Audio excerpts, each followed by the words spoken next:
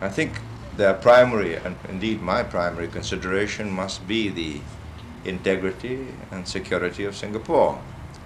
And if and when they and I are satisfied that this time there will be no unknown foreign investors using proxies to own and control the Herald, and when we are sure that it is Singapore owned, then we shall consider issuing a license, but not before then.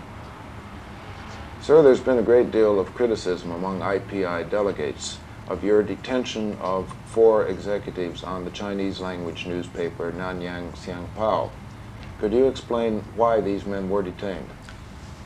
Well, for some time they've been running a curious campaign, one of glamorizing the Chinese